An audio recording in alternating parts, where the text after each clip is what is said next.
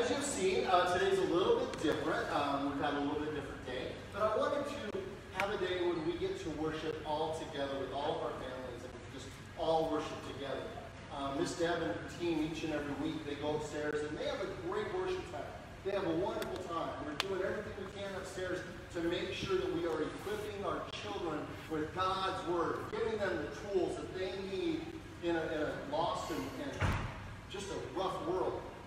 But today, I hope that at the end of the day, when we get done with what's going on here, I hope that we can take it home and we can talk about this message even in our homes. So today we're going to explore the ministry of Paul. And we're going to be talking about Paul and how he was willing to share the truth about Jesus Christ, even though he was in a new place and the odds were kind of against him. When Paul went to the city of Athens, he was confronted with the sin of idolatry. In Athens, Paul saw all these different gods. He saw all these different idols. And idolatry was a big part of the culture there in Athens. It was widely accepted. No one spoke out against it because they just didn't know any different. Remember, those who were in Athens, they were Gentiles. So they weren't brought up in the Jewish traditions. They didn't know the Old Testament laws. They didn't know about the Ten Commandments. And so Paul had to approach them a little bit differently than he would the Jewish people. But this should sound kind of vaguely familiar to us today. Because if you think about it, our world today, here in 2020, idolatry is widely accepted in our world. We may not have idols or images in our houses. Well, we may. I hope we don't. But we still have parts of our life that they have a special place of honor in our minds and in our hearts. Even though we know that God the Father told us we shall have no other gods before Him, we do. The result has been that many people, they have a love of God, yet they are unwilling to remove any other idols that they have in their life. Now, when Paul enters into Athens, he would have seen a building that we know called the Parthenon. You probably know what the Parthenon looks like. You probably read about it. You talked about it. You probably heard that the Parthenon was dedicated to the goddess Athena. Inside this structure, historians believe what could have been up to 12 different Greek gods and goddesses. But outside the Parthenon and throughout the whole city, there were statues and there were idols for gods and any god you could even think of. It was said that in Athens, you could find a god easier than you could find a man. That's how many gods they had in Athens. So when Paul enters Athens, he quickly notices that there is this great number of idols. And this is kind of normal for this city. And look at what is recorded in Acts 17, verse 16. While Paul was waiting for them in Athens, he was greatly distressed to see that the city was full of idols. Athens was a city that was the center of culture, education, and fine arts. Those who lived there were probably very proud of the city and all of its customs. My helper's come up. She's going to be here a while. We all know that human achievements and desires can distract us. The things that we do, the things that we get propped up for doing, they can easily start to become a priority in our life. But Paul did not care about worldly things. He didn't care about positions, titles, he just didn't care about it. Paul did not seek to satisfy the worldly appetites. Paul's only agenda was Jesus Christ. It's his only agenda. So every day that Paul was there in Athens, he would go into the synagogue and go into the marketplace, and he would evangelize. He would talk about Jesus to anyone who would listen. Now, the marketplace isn't like going to the supermarket that we think of. The marketplace was the cultural center. It's where everybody would come in and they would meet, they would discuss new ideas and talk about enlightenment and ways to please their many gods. So while Paul was in this marketplace, he began speaking to the Epicurean and the Stoic philosophers. These followers of Epicurus and Zeno, they began to debate with Paul. And here's what we read in Acts 17. It says, a group of Epicurean and Stoic philosophers began to debate with him. Some of them asked, what is this babbler trying to say? Others remarked, he seems to be advocating foreign gods. They said this because Paul was preaching the good news about Jesus and the resurrection. Now, out of that passage, I can't get around it. There's a weird word in there. You know what it is. Babbler. Did you see it? The word babbler is right there in this passage. Now, here's where we get the idea, or here's what we can take from the idea of babbler. Anybody ever feed ducks? Anybody? You ever feed ducks? I remember feeding ducks when I was younger. And what would you feed them? Bread. Now, I know they say you're not supposed to feed ducks bread now, but that's a whole other topic. But you would feed them bread. You take the bread and you throw it out, right?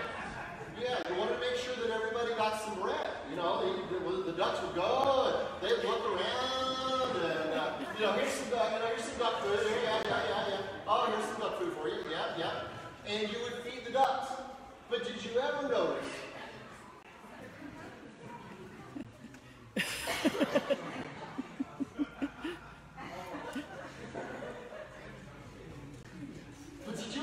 When you were feeding ducks, did you ever see the duck who would grab the bread, but it wasn't bread, it wasn't food, so they'd spit it right back out really quick? They bite it and they'd spit it right back out. That's the idea behind this word babbler. A babbler would be someone who takes in information and quickly speaks out, but they really don't know what they're talking about. Or they're speaking about something that's complete nonsense. Some who heard the message that Paul gave called him a babbler. Yet others found his message interesting, and it became an open door for him to share. And it became an open door. He was actually taken up to what we call Mars Hill. Look at what happens next in Acts 17. Then they took him and brought him to a meeting of the Areopagus, where they said to him, may we know what this teaching is that you are presenting. Notice, they said, you are bringing some strange ideas to our ears, and we would like to know more about what they mean. All the Athenians and the foreigners who lived there spent their time doing nothing but talking about and listening to the latest ideas. So the Areopagus, I can't even pronounce it now, is also called Mars Hill. And I have a picture of it. And this is Mars Hill. I actually have a rock in my office that's from Mars Hill. But here's what's said in Acts 17, verse 22 and 23. Paul says, people of Athens, I see that in every way you are very religious. For as I walked around and looked carefully at your objects of worship, I even found an altar with this inscription, to an unknown God. So you are ignorant of the very thing you worship, and this is what I'm going to proclaim to you. So now, if you don't have your Bibles open already to Acts 17, I encourage you to do so now. And we're going to look at what Paul is testifying to. But hear this. Don't miss this point. Paul is explaining to all those who were there on Mars Hill that the gods that they had in their city were useless. All the gods that were in Athens were completely useless. So Paul had to face this fact that the people of Athens, they understood and they had idolatry in their lives. That's what we're going to see. So stand with me if you are able for the reading of God's Word. If you have a child with you today, I'd like you to make sure that you are reading this with them. Get close together. And I would also encourage you to read this passage later tonight in your homes. I think it would be a blessing to you. Here's what we read in Acts 17, verses 24 through 31. The God who made the world and everything in it is the Lord of heaven and earth, and who does not live in temples built by human hands. And he is not served by human hands as if he needed anything. Rather, he himself gives everyone life and breath and everything else. From one man, he made all the nations, and that they should inhabit the whole earth. And he marked out their appointed times in history and the boundaries of their lands. God did this so that they would seek him and perhaps reach out for him and find him. Though he is not far from any one of us, for he is not far from any one of us. For in him we live and we move and we have our being. As some of your old poets have said, we are his offspring. Therefore, since we are God's offspring, we should not think that the divine being is like gold or silver or stone and any image made by human design and skill. In the past, God overlooked such ignorance, but now he commands all people everywhere to repent. For he has set a day when he will judge the world with justice by the man he has appointed. He has given proof of this to everyone by raising him from the dead. This is the word of the Lord. Amen? Amen. You may be seated. So just a moment ago, I quickly went across and past our very first step to help us get rid of those unknown gods in our life and to help us get rid of any idolatry that we may have. So our first step is this. Face the truth that you may have idolatry in your life. It's okay to have interests and hobbies in this wondrous world that God has made for us. But we cannot allow anything to have a higher priority or to consume us, consume more of our time, our talents, and our treasures than God's heart. If we're going to overcome and remove any idols in our lives, we must first identify its existence, and we have to be honest and recognize that we may have idolatry in our life. And idolatry can take many, many different forms. So I've asked Miss Deb to come up, and she's going to help me with this part of our message. So kids, make sure you're watching Miss Deb up here. She's going to help us identify just a few objects that could be idols in our lives if we're not careful. So we're going to go to our first bag. What do we have in our very first bag? What do we got? Books. So we have a dictionary, we have a thesaurus, and we have a Bible. So books, okay. Well, in Athens, they had the goddess Athena. And Athena was the goddess of wisdom. And wisdom is good to have. I think we can agree with that. As followers of Christ, we have God's Word, and all the answers that we could ever want from life are contained within God's Word. Amen? I hope we believe that. Some people, they do get a little distracted, even from God's Word. Some people know God's Word, and they think they know what it says, but it never gets from their mind into their heart. So as followers of Jesus, we should always be open to hearing the wisdom that comes from God's Word, but it's not about knowledge, it's not about religion, it's about a relationship that we have with Jesus Christ. Remember, Paul said to the people in Athens, he said this, "People of Athens, I see that in every way you are very religious." Did you hear that? I see that in every way you are very religious. Now, is this a compliment or is this a criticism? I think it's both. I can see both. For those who are spiritual, praise God. Continue to grow. Continue to take in this word and write it on your heart. But for those who are lost, superstitious, or even stuck in what you think you know, wisdom can be an idol. And you can begin to have this knowledge, and you can believe you have this wisdom, but it can shut you off to any truth that God is trying to speak to you. But this leads us to our second point of how we can rid our lives of those unknown gods that will destroy our life. Again, we have to get rid of this idolatry that is killing us. But secondly, we must expose our wrong beliefs. Let's be honest. Most people are unwilling to admit when they're wrong. But in our spiritual life, it has even bigger consequences. This is why last week we talked about the words of Paul when he tells us that we should examine ourselves. We are to examine ourselves and make sure that we are in the faith. If we never face our hidden sins, if we never face our idols, we'll never get rid of them.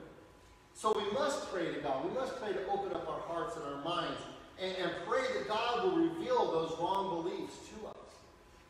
So our first God was wisdom. That was a theme. And wisdom is something that we need, but it must be within the confines of God's Word. So what's another God that we may have? Oh, what is that? Ooh. Yeah.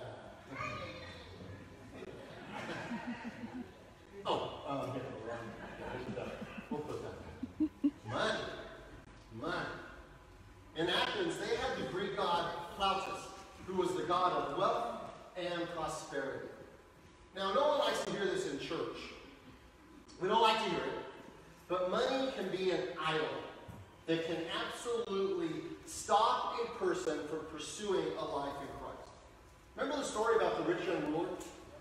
No, remember that? Yeah, he comes running up to Jesus and says, Jesus, what must I do to inherit eternal life? And Jesus tells him, well, don't kill anybody. Yeah, that's a good rule. All right, that's no problem. And Jesus says, don't commit adultery. All right, I can do that, and that's no problem. Don't steal.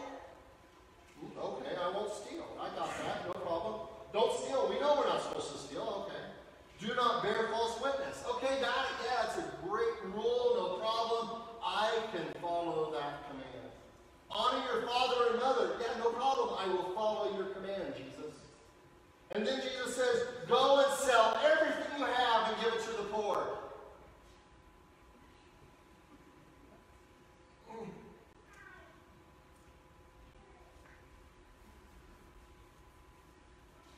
Jesus, you want me to do what? Go and sell everything you have and give it to the poor.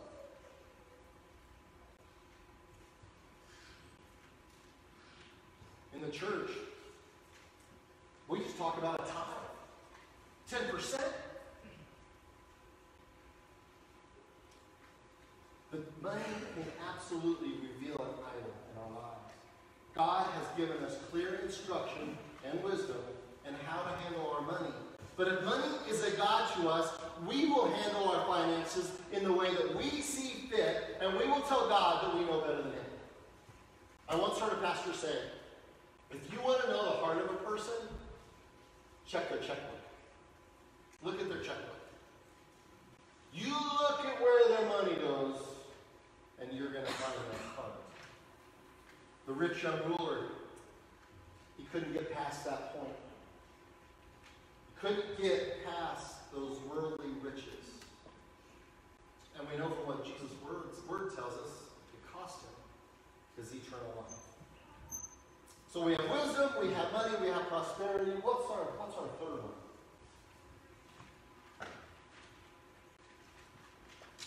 Oh, trophy. Very good. Everybody likes a trophy, right? Everybody likes to win. That's good. Well, in Greek, you had the goddess Nike.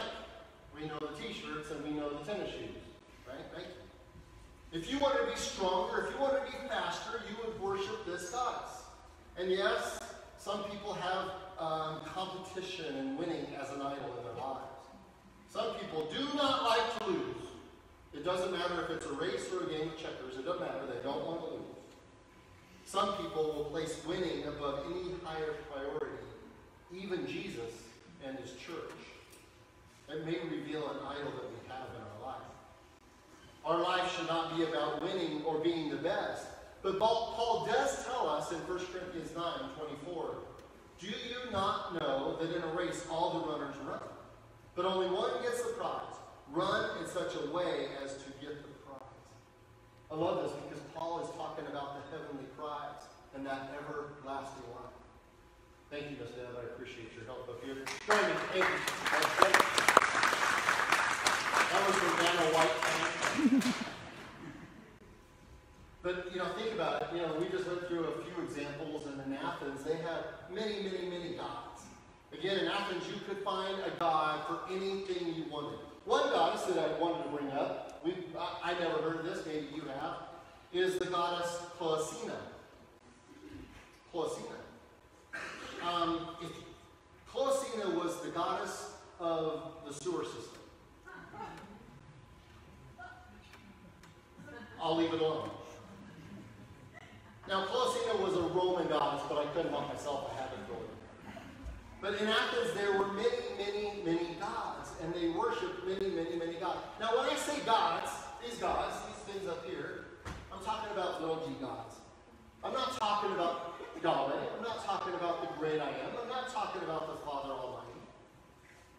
But when Paul encounters this great number of gods in Athens and this culture, notice, Paul is not intimidated by these gods.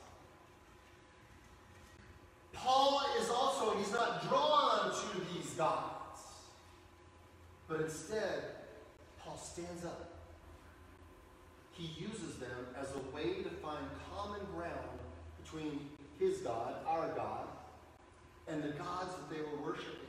And this common ground allowed him to introduce the people in Athens to the one true God, the resurrected Savior, and we know him as Jesus.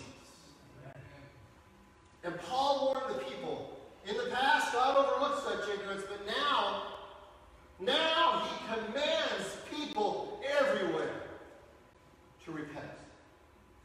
As followers of Christ, we should take time to examine our heart, make sure we are following God's word each and every day. We cannot add our own thoughts, our own opinions to God's word, but we have to make sure that when we read God's word, it pours into our hearts. And a part of this examination of reading God's word is facing the truth that we may have idols in our life. We may have idols that are blinding us to his truth in our life. If we do not do what is required and spelled out by God's word, then what we're doing is we're following God on our own terms. And when we follow God on our own terms, what we have is a form of Christianity, which in reality is no Christianity. If we are following Christ on our terms, it's a form of Christianity that we have molded in a way that we see fit, the way that's okay with us, but it's completely useless. All the gods in Athens were completely useless. A couple of weeks ago, I talked about the passage when Jesus was speaking to the Pharisees. And the Pharisees believed that they knew everything that they needed to know, and they were the best. But this wisdom that the Pharisees had was about their God and about God, but unfortunately, what they knew blinded them to Jesus, the Messiah, when he was right there with them. The danger is that we can easily convince ourselves that we can follow Christ under our own terms, and then we use the Bible as just kind of an outline. Well, I'm going to do this, and I'm going to just ask God to make sure he blesses it, and yeah, it was good. That's good. We pick and choose what we want God's word to say. And we find a form of Christianity that fits our life. It fits our schedule. It fits what we want out of life.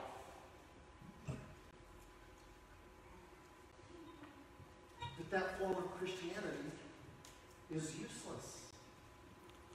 Jesus says, if you love me, you will follow my commands. The idols we're holding on to in our life, they prevent us from living a life that is holy and pleasing to God.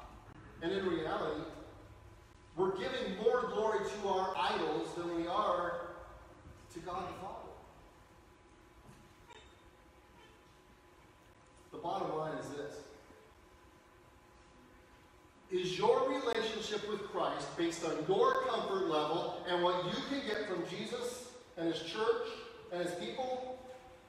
Or is your relationship built on a real relationship with the foundation being God's word and his commands? Because see, between those two positions is literally a difference between life and death. Not physically, but spiritually. There's a huge difference between these two positions.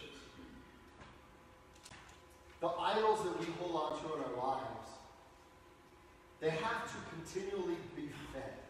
They have to be satisfied. And hear me, we can have false idols and even be in the church. But these false idols that we place our trust in, they cannot help us when we fall. But praise God, once we make the decision to follow Jesus Christ, never will He leave us and never will He forsake us. Proverbs 24:16 tells us, "For though the righteous fall 7 times, they rise again. But the wicked stumble when calamity strikes." We may make some choices that make us fall, but God is always there. He has given us the Comforter, the Holy Spirit, and He wants to help us each and every day. And this is the message of Jesus Christ that we should be sharing in our world. So here's our final point for today. Share the good news. Pretty simple. Share the good news of our resurrected Christ. That's what Paul did in Athens. He shared the good news about our resurrected Christ. Paul shared the good news of Jesus on Mars Hill because he wanted the people to turn from these false gods. In Acts 17, verses 32 and 34, we read this. When they heard about the resurrection of the dead, some of them sneered. But others said, "We want to hear you again on this subject." At that, Paul left the council. Some of the people became followers of Paul and believed. Among them were Dionysius, a member of the Areopagus, and also a woman named Damaris, and a number of others.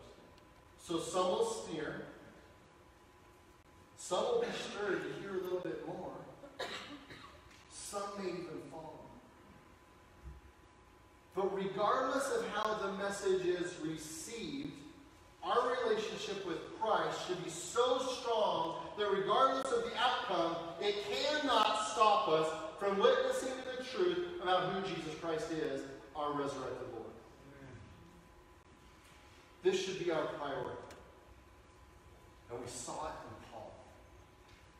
Look at the first part of Acts 17:16. While Paul was waiting for them in Athens, and I'm going to stop us right here. While Paul was waiting for them in Athens. See, Paul was in Athens and he was waiting for Silas. He was waiting for Timothy to show up. We read this in one verse earlier, which says, "Those who escorted Paul brought him to Athens and then left with instructions for Silas and Timothy to join him as soon as possible." So Paul is in Athens, waiting for Timothy, waiting for Silas to show up. He could have done anything he wanted. He could have spent every day hanging out by the pool. He could have gone fishing. He could have taken a vacation. But Paul's relationship with Christ was so strong that he took every opportunity to witness to those in Athens about who Jesus Christ is. And he told them Jesus Christ is the resurrected Lord, and nothing was going to stop Paul from sharing this truth. This is how our relationship should be with him. Our relationship with Christ cannot have barriers that cause us to stumble. These barriers may be a job, it may be a family member, it may be the material gods that we have in this world. And these things that consume our minds and consume our time. These things can become barriers in our relationship with Jesus Christ. Those barriers must be identified and dealt with. See, our takeaway today is simply this. Eliminate the idols in your life. Eliminate anything that is standing between you and God the Father, because God said, "You shall have no other gods before me." That's the word of the Lord. as our praise team comes back to the front, a question that I kept thinking about all week. Let me ask you, does it grieve you? Does it grieve you when you see people giving more glory to idols than to God the Father? And if so, have you taken time to examine your own life to see if there are idols that maybe are robbing you of the joy that God has for you? Praise God, He's always there, amen? Praise God, He's always there. He's waiting for us to get our priorities straight. He's still waiting on me. Hey, would you please wake up? Would you please wake up and see what I'm trying to do in your life? But like we talked about last week, Jesus is the one who can give us power over our hurts, our habits, and our hang-ups. Amen, CR people? Amen. Because God has great plans for His people. God has great plans. Jeremiah even tells us that God has great plans for you. Plans to help you. Plans to prosper you. To give you hope and a future. That's the word of the Lord also. He gave us this promise. That's what our God wants from us. And that's the God that I want to know.